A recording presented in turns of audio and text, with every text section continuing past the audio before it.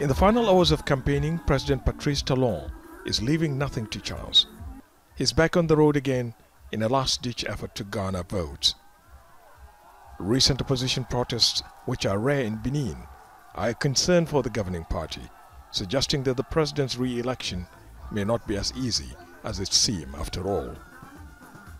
President Talon warned voters against handing the country to an opposition he says have no plan to move the country forward, promising to build on what he calls an era of unparalleled development for Benin. What we did in 5 years was not done in 50 years in the history of the country. What we've done is just a warm-up. The best is yet to come.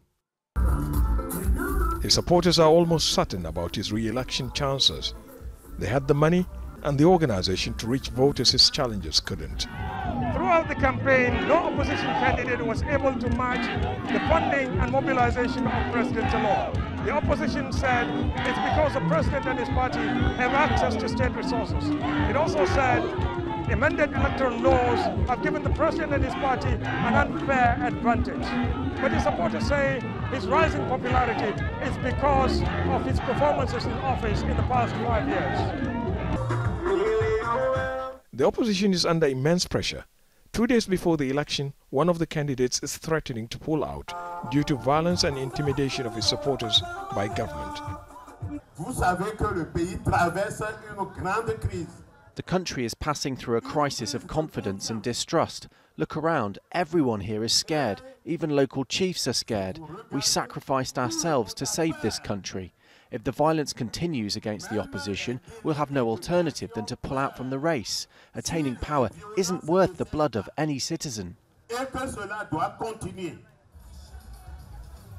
president and his supporters may be upbeat about his chances, but for ordinary citizens, life's getting harder as unemployment is on the rise.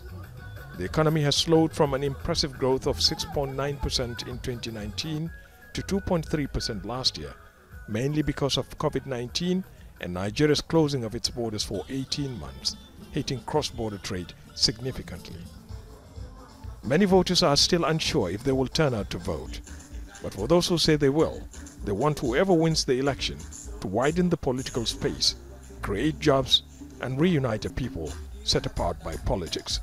Ahmed, Idris, Jazeera, Cotonou.